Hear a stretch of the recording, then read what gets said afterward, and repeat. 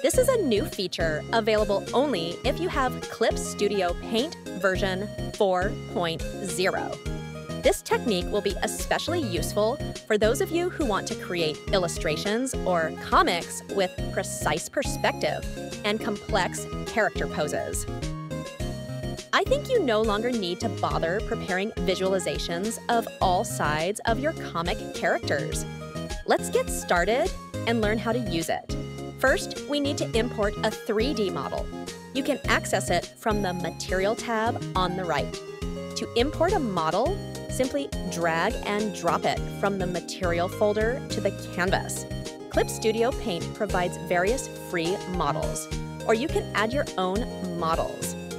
For the Drawing on 3D Objects feature, you can only apply it to primitive 3D models and 3D Drawing Figure version 2 for now.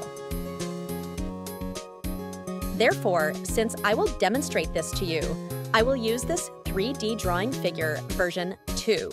Just drag and drop it onto your canvas.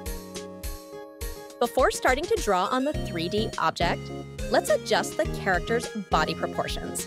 You can adjust them by clicking on the Settings tab of the 3D object. Here, I will set the height and body shape first.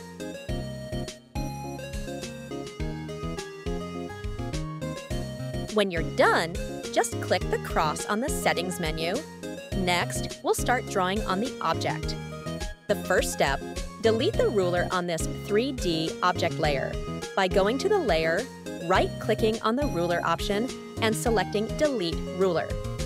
After that, because we will draw the front view first, to make our drawing look symmetrical, we will use a new ruler called the Symmetry Ruler.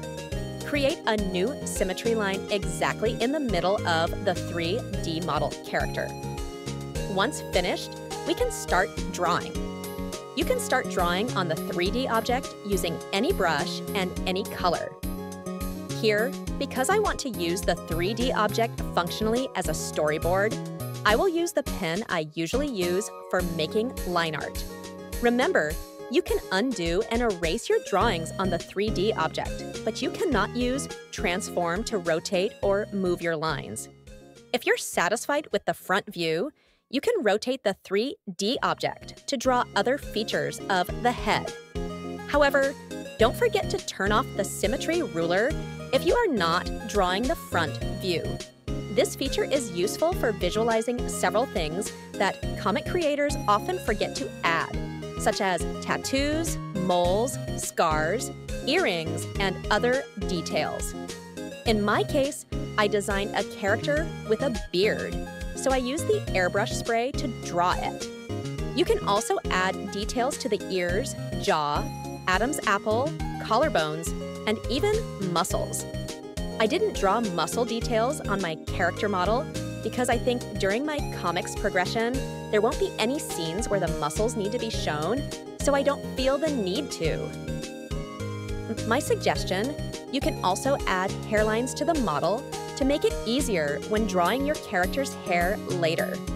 Create the hairline on the model by re-enabling the Symmetry Ruler to keep the right and left sides even.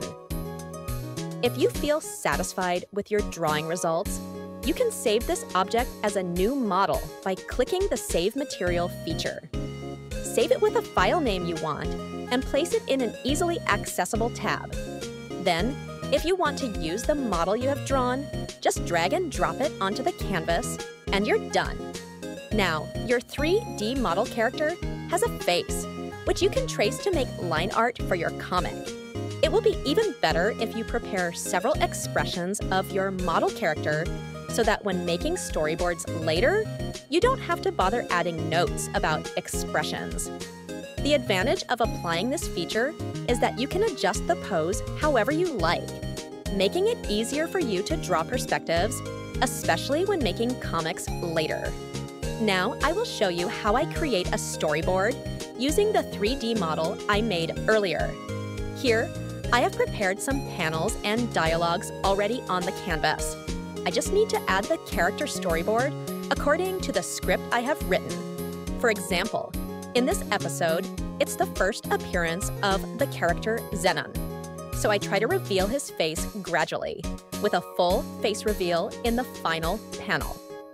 Just drag and drop the 3D object onto the panel you want, then adjust the pose as you like. You can change the pose of your character by the same method. Simply drag and drop the pose onto the 3D character object already on the canvas. Next, you can adjust the camera for dramatic scenes in your comic. You can also adjust the lighting of your 3D object to determine the shadows in your drawing later. If you have finished making the storyboard, you can proceed to the line art stage by simply creating a new layer above the 3D object layer. Here's a preview of my line art process. By using the 3D character model already available in Clip Studio Paint, I no longer have to go through the sketching stage and can proceed directly to the line art process, making my comic creation workflow much faster. And that was a tutorial on drawing using 3D models in Clip Studio Paint. Hope you find it helpful. See you next time. What kind of tutorial would you like to see for the next video?